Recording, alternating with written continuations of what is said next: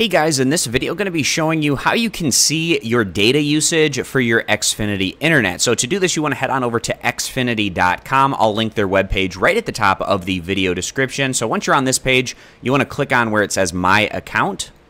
And if you have not already done so, it's going to prompt you to log into your Xfinity account using the email, mobile number, or username that's hooked up to your Xfinity account, as well as the password. And then once you type that in, go ahead and click Sign In.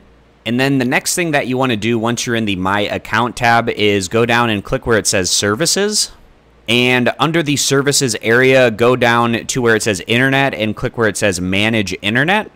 And then once you're on the Manage Internet Services page, scroll down to the bottom. And once we get towards the bottom of the page, we can see our monthly data usage, and we can also see how much data we used in months prior. But right here, it will say how many gigabytes have been used in the current month. And it's also important to note that the amount of data used in the last 24 hours may not be displayed. So if you're getting really close to your data cap, you might have already gone over it if you've used enough data in the last 24 hours to push it over the top. But this is still a relatively good representation on how much data that you've used up to this point. Now, if you have the Xfinity Xfi gateway, you can actually pinpoint it down to exactly which devices are using the most internet. So to do this, we're going to scroll back up to the top of the screen. And then once we're back towards the top of the screen, we're going to click on this little Wi-Fi symbol that's here towards the top of the page.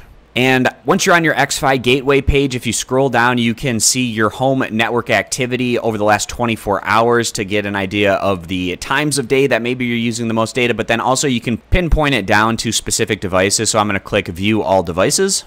And then you just scroll down and you can see all the devices that are currently hooked in to your gateway, as well as devices that are not currently connected to the internet but have been connected to your Xfi gateway in the past. And let's go and click on a Roku Smart TV, for instance, and you can see how much network activity that this particular device has over the past 24 hours, as well as the 30-day average, the amount of use over the past 30 days of activity. And if you find a particular device that's using a ton of your network data, what you can do is pause that device so that it's no longer able to get data from your network. And that's something that you can do to perhaps try to limit the amount of data that's being used, especially if you're getting close to your data cap. It might not be a bad idea to pause the kind of devices that are using a lot of your data. So just going back here, and we can again go in and click on whichever device that we want to take a look at to see how much data that it's using. So I hope this video was helpful, showing you how you can see how much data you're using as a whole, as well as specifically which devices that might be using a lot of data